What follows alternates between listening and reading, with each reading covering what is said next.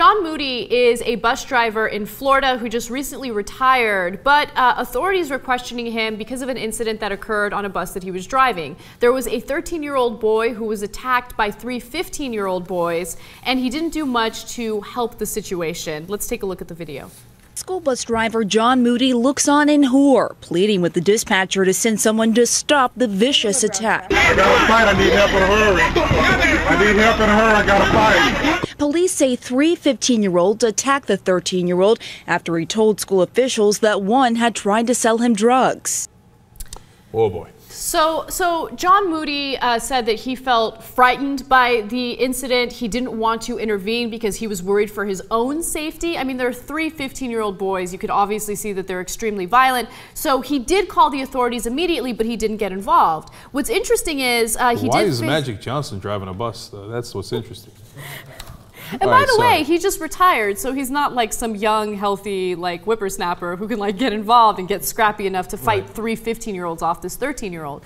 But there was a police chief who made a comment to WFLA, a local news station. He said the following: "There was clearly an opportunity for him to intervene and or check on the welfare of the children, or the child in this case, and he didn't make any effort to do so." However, recent updates to the story indicate that he will not face any charges for not getting involved. I have a decision. When I read the story before I saw the video, I thought, I don't know, man, 15-year-olds, it can go either way. After I saw the video, clearly not guilty. Look, I wish he had found a way to help the kid because you feel sick for what's happening to the kid.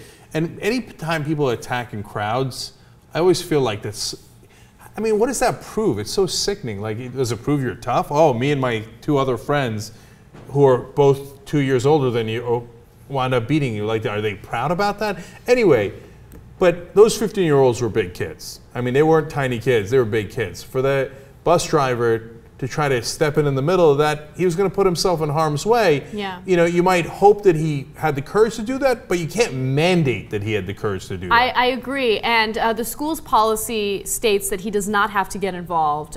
So he basically followed the rules. He went with his instinct, and I think that he did the right thing. Now, I should give you guys an update on the 13-year-old. He did suffer some broken bones and 2 black eyes. The three 15-year-olds got arrested and are facing assault charges.